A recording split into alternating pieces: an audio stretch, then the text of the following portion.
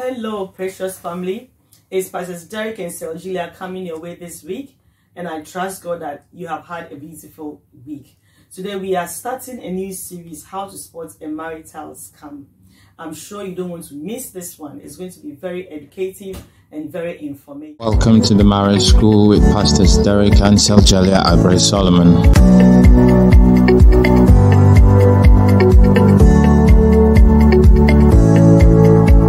Here at the Marriage School, we believe it is God's will for you to experience marital bliss at its fullest. And as such, we seek to equip you with the practical tools and resources for a successful marriage. Pastors Derek and Seljelia are both ministers of the gospel at Shine Ministries International located in London. They are also published authors of well-known marriage counseling books such as Built to Last and God's Spices for Marriage. Through the Marriage School, they share their vast knowledge about the marital landscape. Using the Word of God as their foundation, they provide couples with resources and strategies that prove helpful in navigating the marital waters. So join us this and every Saturday at 6 p.m. GMT on our Facebook page for fresh and new insights into the world of marriage.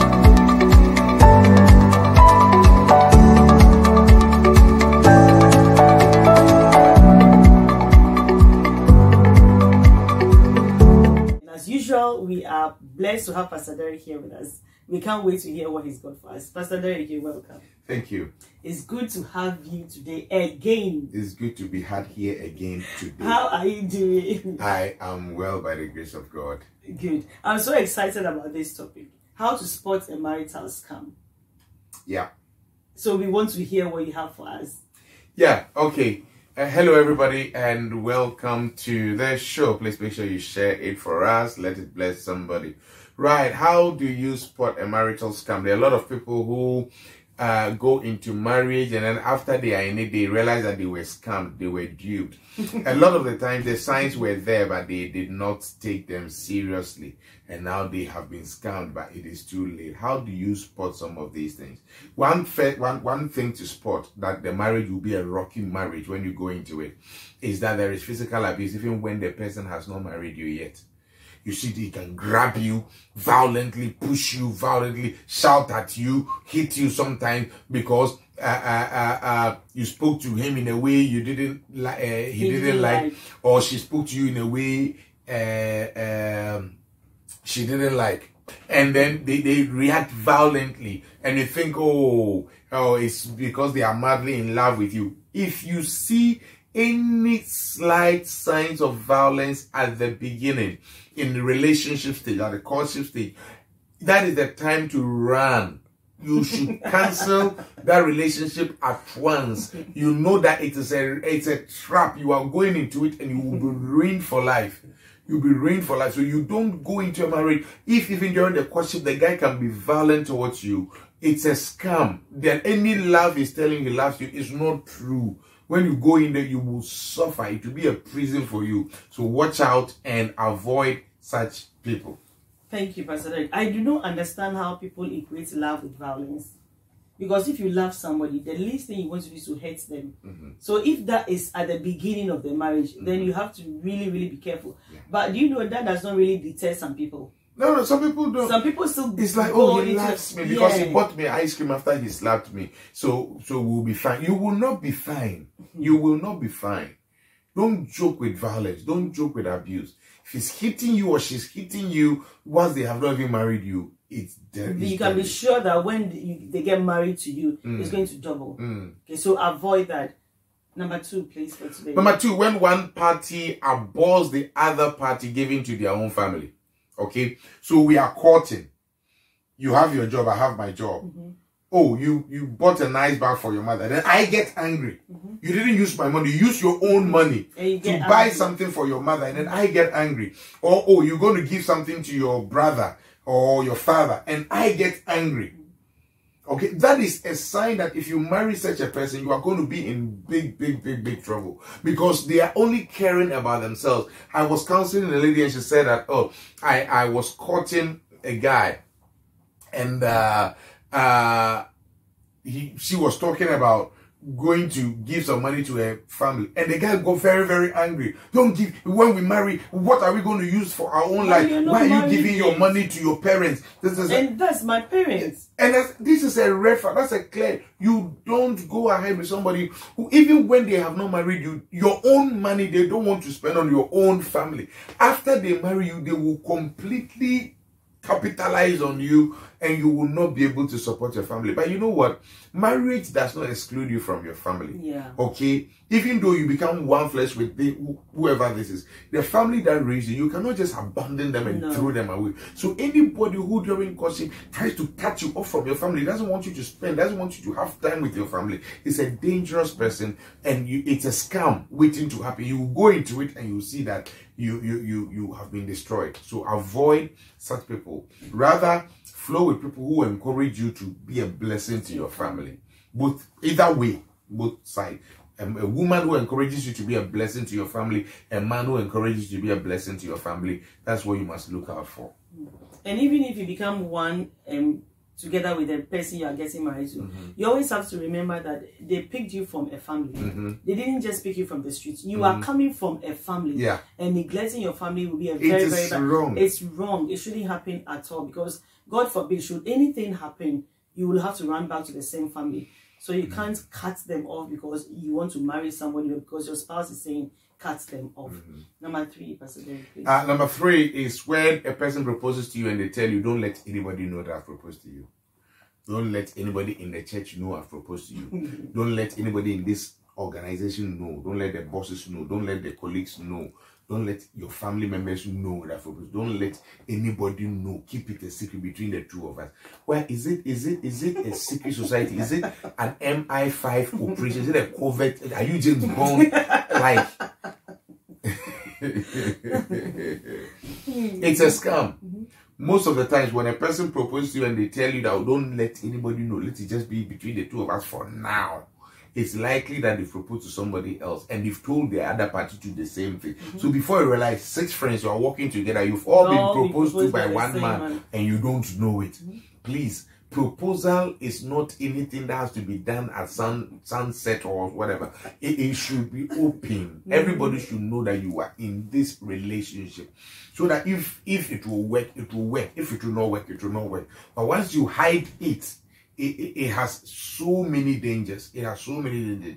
When you go into the marriage later, you realize that it will not stand the test of time. Because one good thing about exposing a relationship early is that it will go through all the attacks, all the checks, all the trials, all the tribulations. So by the time you are able to survive all those things, you become solid. That when you go into the marriage itself, you don't struggle much. But when it is so hidden, all of a sudden your marriage is like, So don't, of course, it may not be everybody you want to know, because there are some people who, you know, that they have a bad mind. If they come around your lens, they'll mess things up. So you can keep it from 1 or 2 people. But to say that don't let anybody know, it's suspicious. It's a scam. It's usually a scam. Sometimes the person is already married somewhere and is trying to do this one separately. So please watch out for such things. And you know, Pastor Derek, sometimes when we are saying some of these things, people think it's not real. But this work that we do, people don't know what we hear. Yeah, so this thing actually happened where a Christian brother was in the church and he had proposed to like 6 or so girls in the church. And the sad thing about it is that he was sleeping with all of them. And he told this person, don't let anybody know. Told that person, don't. So all 6 of them were dating the same, and he was sleeping with all of them, and they were not telling anybody. By the time he came out, he had almost finished most of the young people in the church. I remember that story. Yeah, and the reason is because he kept telling them, don't tell anybody, don't tell it. If you don't expose something, it's very likely it's going to die. But if, like you said, you expose it and it goes through all the attacks and whatever, and it survives, praise the Lord. So if somebody tells you, don't tell anybody, please avoid it. You didn't tell me not to tell anybody. No, I don't have time for that. I have nothing to hide. So whoever you tell, you don't care. It's your problem. Number 4, please. Number 4, when usually is the man who would say that, oh, get pregnant first and then I'll marry you. That's a big scam. That's a big scam. Get pregnant first. I want to know whether you are fertile first, because I don't want us to have fertility problem. So you get pregnant first and then quickly we'll sort out and marry. It's a big scam. Okay, marriage and childbirth are two different things. You marry a person because you love them. Okay, you love the person and you marry that person, right? And it's got nothing to do with whether they will be able to give birth or not. If they are able to give birth, praise the Lord. We thank God. Hallelujah. If they are not able to give birth, praise the Lord. We thank God. Hallelujah. You still love them anyhow. If you need to adopt, you will adopt. Whatever you do, you can do to help each other. But you don't marry a woman because of childbirth. So that if she's not able to give birth, then what do? You throw her away. It is wrong. The Bible clearly says avoid fornication, which is sex outside of marriage. So that thing, especially if you're a Christian listening to me, you should never accept a man telling you get pregnant first and then I'll marry you. It's unscriptural. It's a scam. And what if you get pregnant and he says he's no longer interested in you? After you got pregnant, you go into an argument or something, says no, he's no longer interested. He moves on. What do? You are stuck with a baby that you didn't plan for, that you don't want. Okay, so make sure you get married first before you get pregnant. It's important. And then, Pastor Derek, straight on, if the person tells me that get pregnant first, in the nutshell, you are trying to tell me that should we have fertility problems, I'm the cause, I know you. Yeah. And then also, should we have fertility problems, you will not value me, you will not marry me, you will not want me. Yes. Yeah. So I'm only good for babies. Exactly. I'm not good for anything. And what even shows that fertility problems are always the woman's fault. Yeah. Sometimes it's the man's fault. Sometimes it's the woman's fault. Many times yeah, it's the man's fault. But we have that mentality of if a couple cannot have a child, it's a woman. Either the woman has had abortions or she's done something, she's eating her womb, or all those silly things we say from our home country. So these are, I mean, it's very, very important that you don't tolerate some of these things. No, you shouldn't. No, and we are also not items to be tested. Like I'm going to test you if you're able to give birth or not. Sometimes there's nothing wrong with your couple, but they could take like 2-3 years before. Yeah. So you can't just try me a few months, and if I'm not getting pregnant, then I'll leave you and go for somebody else. So you keep trying, wasting people's lives like that because you want to. It's a demon spirit, my sister. It's a demon spirit. You didn't have time for one more. We can squeeze one in. Another scam is if you really love me, you let me taste just one. You let me have sex with you. If you really love me, you would not keep yourself away from me. You are not married. You know, Pastor, that usually it's the men who say this. Yeah. Well, I don't know, but I don't think a woman will come and say, if you really love me, then some do. That would be very bad. Yeah, some do. Yeah, but like if you really love me, you sleep with me. We are not married. So and sex is not what shows love. Whether you love somebody or not. Sex is never an indicator of love. Otherwise, the sex workers will be in love with them. Yeah, sex is just relieving sexual pleasure, sexual tension, and having sexual pleasure. It's got nothing to do with love. Love means sacrifice. Love means giving. So if you want to show that you love a woman, you rather sacrifice. You rather do things that may tend to cost you, but will be a blessing to her. But you don't use sex to prove that you love a woman. And a woman is not commanded by the Bible to love her husband anyway. So she's not supposed to give you sex in order to prove that she loves you. Okay? So sisters, be very, very wary of this scam. It's out there plenty. If you love me, you let me sleep with you. If you love me, it's a lie. It's a lie. Once they sleep with you and you get pregnant or something, that's where you know that they didn't love you. They just wanted to use you. Keep yourself. Holiness is still in fashion. God bless you. Amen. Amen. Thank you so much, Pastor Derek. I believe that we are learning something from this series so that we are not scammed, because marital scam is real. Do not be a victim. And so we come your way again next week, God willing. It's Pastor Derek and Julia from the Marital School. God bless you. Have a beautiful week. Bye. Bye-bye.